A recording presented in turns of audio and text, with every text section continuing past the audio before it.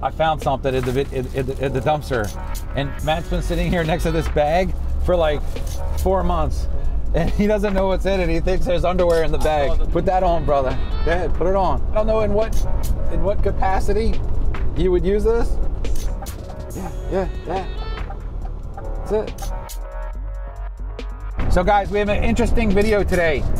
First of all, before I get started on today, listen, we really appreciate you guys subscribing, appreciate you guys engaging in the channel. We've had a lot of reach out from people that see our channel, and we're excited. You know, we're happy the office is getting done. We're gonna be able to put out some really cool content. It's gonna be really fun. So thanks for subscribing. Thanks for hitting the little bell icon so you can see when our next upcoming videos are, and I appreciate it. Today, we're going to be talking about hauling wholesale versus retail. Now, when you hear the word wholesale and you hear the word retail, it's going to mean a lot of different things to different people. On a wholesale dumpster, that would be more like if you're hauling for a contractor or someone that you're going to haul on a continuous basis with. That's a wholesale guy. A retail customer is going to be someone that you haul for one time only. Whether let's say they're remodeling their bathroom or what have you. That's gonna be your retail customer. Now, it doesn't necessarily mean wholesale and retail. On the surface, yes, wholesale should be cheaper and retail should be more expensive. For the purposes of this video, I'm gonna be describing the difference between a wholesale and a retail customer. Another thing that I'm going to talk about is if you haul for a wholesale customer, let's say a contractor, and you're going to give them really good prices, I'm going to show you not only that you may be bringing in more money, but you may actually be losing money with some of your wholesale customers. By giving them that cheap price, you better be on time. Meaning you better have your shit together. The cheaper you price a dumpster, the faster and better you need to be qualified to do your job that much more efficient. So the cheaper you give a price of a dumpster, the more efficient you need to become. And people say to me, why don't you have a heavier duty truck? Why do you drive that little single axle Pete 220? Is because I do some wholesale customers, and if I can run cheaper, that puts more in my bottom line. And I'm gonna explain that in depth on why and how to price a dumpster and how and why to buy a specific kind of truck. Now, we have really tight relationships with our truck sales company. They are 100% qualified to help you distinguish the needs for your truck, just like they did for me. And I get a lot of my education from Hunter Truck. So I'm just here to help you guys out. And if you ever notice, I don't try to self-promote my company, it's because that's not why I'm here. The reason that I do videos is because I enjoy sharing my education, and I enjoy helping the next person out that maybe God's given me a clear path on what I should be doing and how I should be doing it. It just came easy for me to start a business. It came easy for me after I had the money to start the business. We invested it from another business that we had. But there's a lot of guys out there that are on that daily struggle. They're on that daily grind. And just to be quite frank with you, there's gonna be people out there that, you know, $1 means everything to them. Hey, and if I could help that person save money, I can share my thoughts with you and my experiences with you and save you that $1 that may be all the money in the world for you that day. I'm for it. I'm here to share my experiences and have fun. And I'm gonna go in detail on how and why to price a dumpster the way I do. So we're gonna get started on the math and the two different ways you can rent a dumpster. One is haul plus tons. In our area, and this is gonna differ widely depending on your cost of hauling and where you're at, and just to be quite frank, what the market will bear. Let's go with 175 for a haul. And then the number I'm gonna use is gonna reflect what you would charge the customer for weight. In our area, it's about $85 a ton. And we're gonna assume for the math in this, it's 3 tons in the dumpster. That's what they delivered the dumpster back to you with, is 3 tons. So what that's gonna cost the customer is 175. Well, here, let me do the 380. 85 times 3. This is it's 175. And the tons they gave you back is gonna cost them $255. It's gonna cost them $430. So when you send them the bill or you get a credit card from them up front, they're gonna be paying $430 for that dumpster. Now listen to me, guys. This is your profit. That's it. Your profit is $175. The tonnage, that's your expense as well as theirs. This $430 is nothing. That is just your total take for the dumpster. Your profit still remains at $175. Now, the other way to do it would be a flat rate. Now, what I mean by flat rate would be is, in our area, a dumpster is $450, and then and some people will give some. This is for a 20-yard dumpster. Let's put a 20 up here. These are for 20-yard dumpsters. Let's say you give 2 tons in your dumpster. I'm just giving a hypothetical rate for the dumpster. So it'd be 80. So you're at 450, and let's say they put 3 tons in. For the same math over here, it's 255. What am I doing? 255. So it'd be 450 subtract 255. That's your profit of $195. Okay. So you went from $175 profit to $195 profit.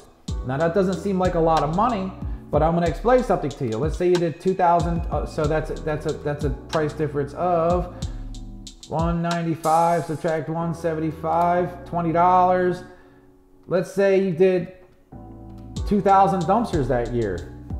That's $40,000 difference on 2,000 dumpsters. Now, there's some things. There's some different things at play here as well too. On your hauling tonnage, if you're going to be doing hauling tonnage, you better be doing it for contractors that you know. And I'm going to get back to flat rate in a minute. Let me make one more point on flat rate actually. This is times 3 tons. Okay? That's assuming somebody puts 3 tons in there. Let's say, I'll use whole tonnages, and that's your profit on 3 tons. Okay? Now let's say they only put 1 ton in there. So here's the math on that. It's 450, and then you would subtract $85. 450 subtract 85, that's 1 ton. Your profit went to $365 for that same dumpster. These are now it's $365, okay? So it went from $175 to $365 profit. Now guys, there's some things at play here that make sense and don't make sense. You're gonna have to know some things. If you're gonna be in business for yourself, you're gonna need to know what's customer acquisition. Customer acquisition is going to be how much it costs you to get a customer.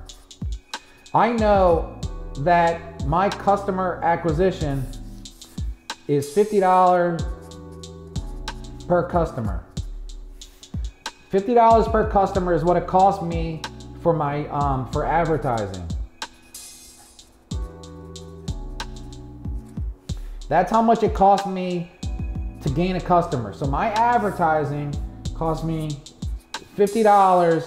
By the time I pay for advertising on Google and all my different Facebook ads and stuff like that, I know it cost me $50. And the way you figure that out is if you do 2,000 dumpsters a year, right? And then let's say you had, I'm gonna do some really quick math. Let's say it cost you $100,000 in advertising. It's really easy. You have this many customers and here's your advertising budget. So you have 100,000 divided by 2,000. That's $50 per customer. Okay, guys, that's how you come up with your customer acquisition. So it's, like I said, it's $1,000 in advertising. And then if you have 2,000 customers, you know that that's $50 per customer that it costs you to gain a customer, because there's your advertising, there's your how many customers you have, and that's called customer acquisition.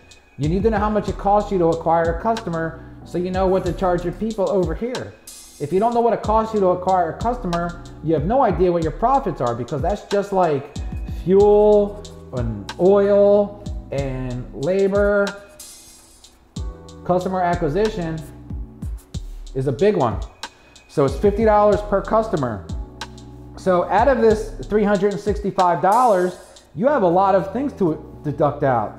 Now, if you're over here at 175, I sure would rather be starting with this number than this number, because now I'm subtracting all these things out of my profit, or what we would call hard profit, or your gross sales. So you would want to start, you know, if you're going to haul for 175, understand that your 175 is good for certain customers, but it's not going to be for your retail customers.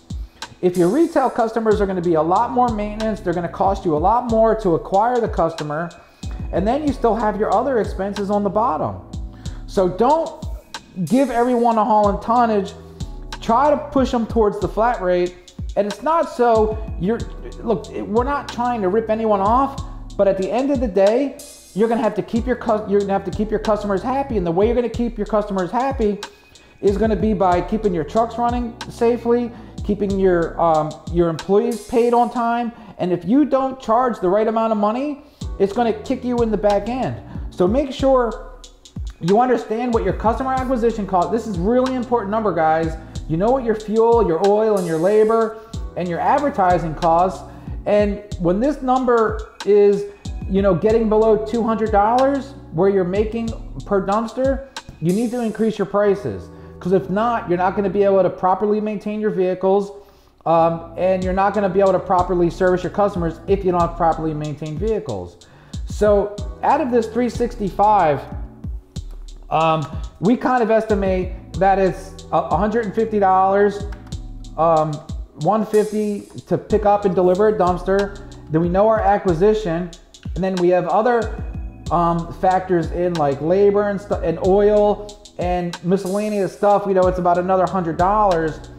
So we estimate for each dumpster, it costs us $300 to pick up a dumpster and drop it off. That's with 1 ton included.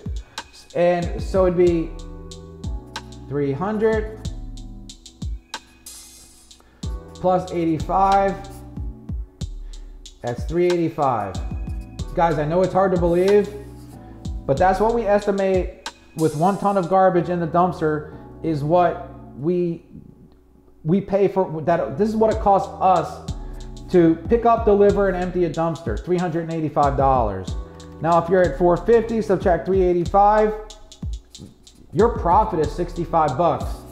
I know it's hard to believe, but honestly, guys, this is what you should count on making. If you can make this much on each dumpster, and you have a constant profit of this much per dumpster, and you could do 10 dumpsters a day, so 65 times 10, that's 650 bucks.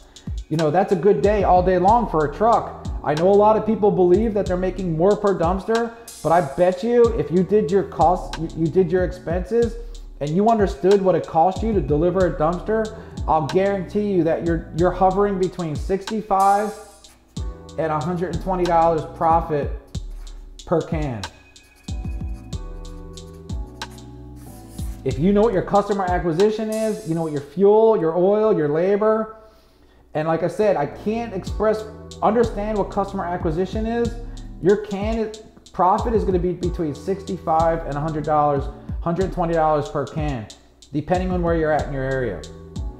Guys, it's important to understand what these expenses are and write them down, and get your QuickBooks or your Peachtree or your accountant to hook you up with some sort of accounting program and understand your expenses, because these nickel and dime expenses will eat you up for lunch, and it's really important that you understand your expenses.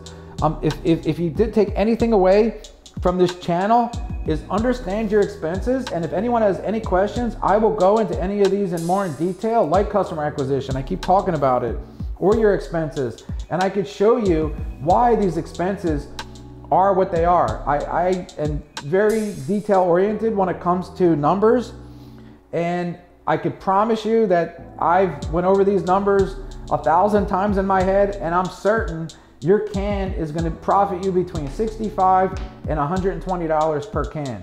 That's going to be your profit per dumpster. Whether you want to believe it or not, that's what it is. The only way to make it more is if you charge more for the dumpster, because the math doesn't lie. Thanks guys, thanks for watching.